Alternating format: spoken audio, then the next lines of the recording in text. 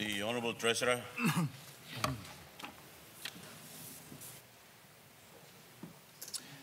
Thank you, Mr. Speaker, for the opportunity to contribute to debate this morning, and thank you to the Honourable Member for some of his very convoluted and confusing questions this morning. So a lot has been said this morning, and a lot of it has been assumptions, very, very wrongful ones, Mr. Speaker, and I will try my best to correct some of those and put into context what our government is trying to do. Mr. Speaker, when I tried to go through some of the questions that was asked this morning, and I would say the Honourable Member himself doesn't know how many questions were asked, because as he went on about asking the first three questions, he started making some more comments, and he sort of got out of control, and he got confused as to which ones of those were questions and which ones of those were lies. So let me try and correct some of those today, if I may. I am disappointed that some of us in this House continue to talk down the economy and create doubt in the public mind in relation to the direction of our economy and the growth of our economy. We continue to hear statements like people are suffering, families are suffering, but, you know, no one provides any facts. No one provides any facts. And the data that we have used in government and have been for nearly half a century don't support those. And I'll give examples this morning. In relation to the question, where is growth coming from, Mr. Speaker, in yesterday's statement, I have answered all of these. In fact, through the 3 or 4 or 5 questions that the Honourable Member has asked, if he'd spent some time reading my statements, spent more time going through some of my media releases, he'd realize that I've answered all of them. And I would encourage him to spend more time reading my statements, going through the Treasury website, because not only will you be a better informed Member of Parliament, I think you'll be a better person as a result of it.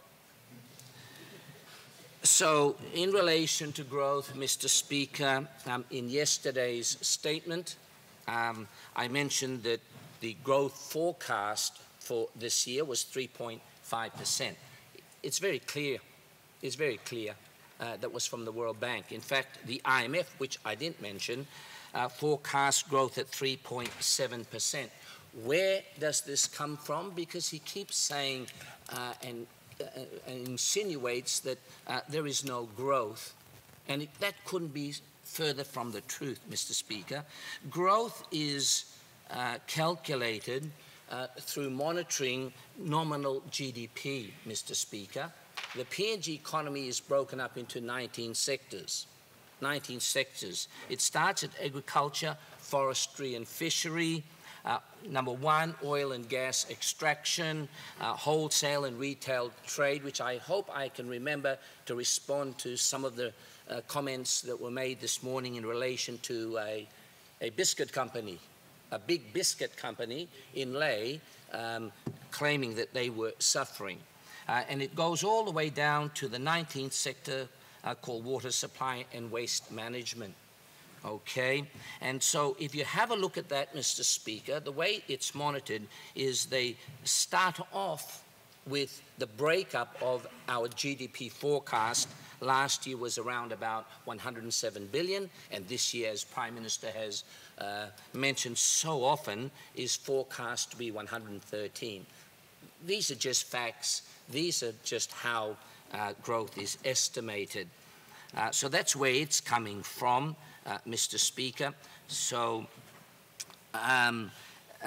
in relation, and going through some of the other very unsubstantiated questions he asked, he talked about our record 24.5 billion budget. Well, he got that right, so we both agree on that. And he's asking, how does this help families? Well, Mr. Speaker, if he bothered to listen yesterday, he would have noticed in page 6 of our statement, and I would like to repeat this for his purpose, and also respond to his comments to his former best buddy in governments gone past, the Minister for Higher Education, to give more detail. Well, yesterday I gave you 12 pages of detail, very detailed numbers, and so on our record budget, how does this help families? Well, I did say yesterday that for the first time in PNG's history, our government, the Marape government, developed a package to help address some of these cost of living pressures. If we all recall, 587 million last year, we pumped back in, and 590 million this year. That's a total of 1.17 million kina that we've given to families, Mr. Speaker. No other government, including your own, Honourable Leader, has ever delivered such a household assistance package. So let's stop saying that we're not trying to help our families. The facts are clear. I also mentioned yesterday, Mr. Speaker, that I was pleased that the IRC had written to all employers this year, earlier this year, with new tax schedules that would apply from the 1st of January. And what other assistance did we offer? Well, we're providing tax cuts, or the IRC are providing tax cuts of up to 63 kina per fortnight for all of those earning 20,000 kina or more. And to further demonstrate that many more families are benefiting, it was mentioned in both dailies earlier this year by NESFund, who estimated that the household package will benefit over 98,000 of its members. So tens of thousands of our families are benefiting, Mr. Speaker. Tens of thousands, if not hundreds of thousands. So let's stop making unfounded allegations like so many families are suffering. Be a little bit more positive, be a bit more accurate, be truthful, and talk about the families that are benefiting. And if that was not enough, Mr. Speaker, and you say it's only benefiting those that earn 20,000 kina or more, or it benefits those that live in our rural areas, well, from the beginning of this year, 1st of January, I also mentioned yesterday and gave a detail and said that we're also covering the cost of school project fees for this year. Yeah, so for example, a family no longer has to pay the project fee of 220 kina for each of their children, attending secondary school. So this program helps ensure that our household assistance package gets out to those in the rural areas and those that need help the most. So that's an example of the help that we're getting from this budget. And I would ask the honourable members to stop downplaying some of the positive things that we're doing and be more balanced with your response. He then asked another question. He mentioned this morning to members of Parliament that last year we received, or this year we're proposing to receive 1.5 billion as part of our financing plan to deal with our deficit. Well, that figure is pretty well right, so we agree on that figure. And then he also mentioned the 3.25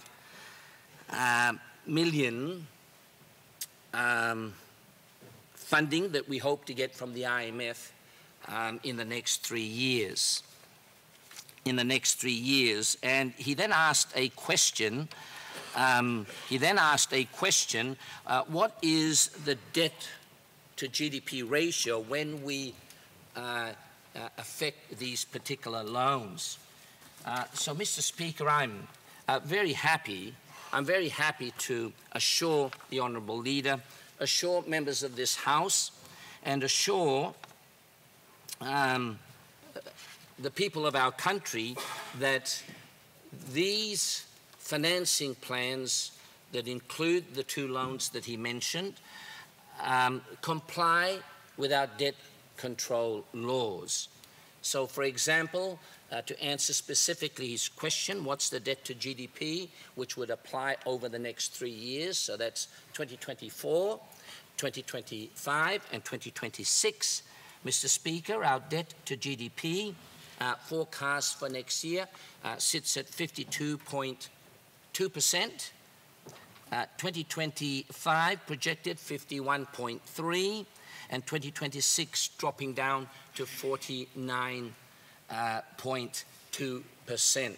So clearly, Mr. Speaker, clearly the way in which we undertake our financing plan, including every single loan that we take, complies with our Fiscal Responsibility Act.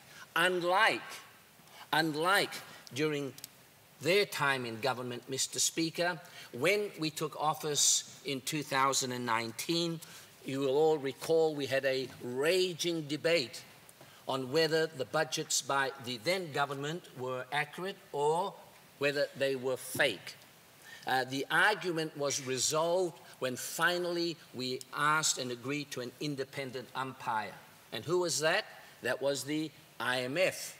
And their ruling was conclusive, and I suggest that might be the reason why a bit of bad blood started coming about with some of the attitudes that we had with the IMF. So, for example, to demonstrate, Mr. Speaker, how a government should not manage its budget, and to demonstrate how a government breaches its own law, let me just give you very quickly some facts. In the 2019 budget, the previous government's MYEFO, Mid-Year Economic Outlook, forecast outlook numbers on revenue, they had forecast and announced so gloriously on this floor, if I can remember sitting on the other side, that the revenue figures would be and were on target to be 14 billion kina, 14,000 million kina. We totally disagreed, if you all recall, and we suggested and claimed and stated it was 12.9 billion kina. So we then asked the IMF to intervene. They were in Papua New Guinea on a country visit, and they assessed that revenue was actually 13 billion kina. In fact, 13,022 million kina. What does that mean? It means that the forecast by the government in relation to revenue was down 987 million kina. Their figures were out by about 1 billion kina, Mr. Speaker. On expenditure, their MYEFO figures said that expenditure was on target to reach 16.3 billion kina.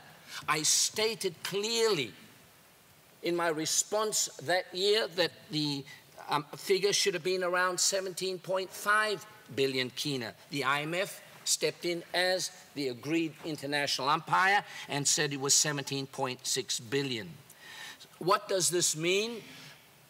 The government then's expenditure figure was actually overspent, was out by a record 1.2 billion kina. 1.2 billion kina. Mr. Speaker, we have an extraordinary situation where the government's revenue was down by nearly 1 billion kina. The expenditure was up by over 1 billion kina. Was that a mistake? Or was that deliberate? How could you possibly make a mistake of 1 billion kina when you're putting together the national budget? And it gets worse, Mr. Speaker. It gets worse. The deficit, they said, would be 2.3 billion kina. I said as Shadow Treasurer, it'd be closer to 4.5 billion kina. Guess what? The IMF came in and they said the deficit was actually 4.6 billion kina. The government then was out by 2.2 billion kina in their deficit, Mr. Speaker. And why do I share these specific numbers with you? Because I'll now get to the point, because my friend seems to like and ask me questions on debt to GDP. So let's just compare our record, Marape Rosso, with his government. His MAIFO then, on debt to GDP, they estimated was sitting at 31.8. 31.8. If you recall, our ceiling then was 40%. So on paper, as this Parliament was being told, they were within our debt control law ceiling. We said from the opposition that it was actually in breach. It was in breach, a serious breach, at 41.2%. Guess what? The IMF umpire confirmed it was 41.3%. So, Mr. Speaker, the government then was in clear breach of our debt control laws. But what did we do? The Marape Rosso had to clean up the mess. We came in, we restructured the budget, and we were faced for the first time to undertake a budget cut which we elected to be 1.132 million kina, 1.1 billion kina budget cut, which we were forced to make so that we could comply with the debt control laws. And then we were chastised, we were criticized for making these budget cuts, Mr. Speaker. As a result, we had to make some loans. We were criticized for taking loans to pay off their loans. It's a difficult world, isn't it? It's a difficult world. So, Mr. Speaker, that's just to demonstrate to you the difference between Marape Rosso and the other guys on how we manage not just the economy, but specific items like debt to GDP. I also noticed that there was a question asked whether embarking on a 3-year funded IMF program is a bailout. Mr. Speaker, I want to categorically deny that the Marape Rosso government is undertaking a 3-year funded IMF program because it's a bailout. Mr. Speaker, the former member, the former Prime Minister and the Honourable Member gave some examples of countries of how not to copy when we manage our economy, and I agree with him. But can I repeat again, and I'm starting to repeat myself probably a little bit more than I should like. Mr. Speaker, as he has suggested, the main reasons why countries embark on an IMF program is because they're experiencing economic stress, economic duress. Specifically, they normally have a balance of payment problem. Mr. Speaker, both circumstances do not apply to Papua New Guinea. Mr. Speaker, I say that because if you look at our balance of payments, as I shared with the Australian government during our ministerial forum, our balance of payment at the end of 2021, the last available figures to us, sat at around 4 billion kina. Our current account balance of payment was around a record 19 billion kina, Mr. Speaker. So I'm quoting his favourite institution, the central bank, that he always likes quoting. I'm using the same figures, so we both agree there. Mr. Speaker, certainly not. We do not engage with the IMF because this is a bailout. We engaged with the IMF for 2 specific reasons. One, we want to use a credible international partner to endorse our reform package. That's number one. Number two, Mr. Speaker, as we continue with our expansionary policies for driving up our PNG economy, we need to borrow funds. And here's the point of difference, Mr. Speaker, between Marape Rosso and the previous. We focus all of our financing on cheap, good concessional loans, Mr. Speaker. We have not, and I hope we don't go down the track of engaging with expensive commercial loans. And, Mr. Speaker, to be able to access concessional loans, two things happen. Not only do you pay lower interest, like we have done this year, and I mentioned yesterday in my speech, where we've reduced the cost of interest, and this year we're making a saving of 1.3 billion kina this year alone. Why don't some of us talk about some of the positive things that this government is doing? Why do we continually talk down our economy? Mr. Speaker, 1.3 billion kina savings this year. And where does that go? Probably to most of the DSIP and Infrastructure Development Fund that Yalabu Pangia will also benefit from. So, Mr. Speaker... The Honourable Minister, remind you that your 20 minutes of debate has lapsed. The opponents of this debate, I'll give you 2 minutes to sum up your debate. And I'd like to inform you, as you sum up, you look this way to the chair and address. Don't turn back to your colleague members on addressing when you debate. Thank you. Certainly, Mr. Acting Speaker, your wish is my command.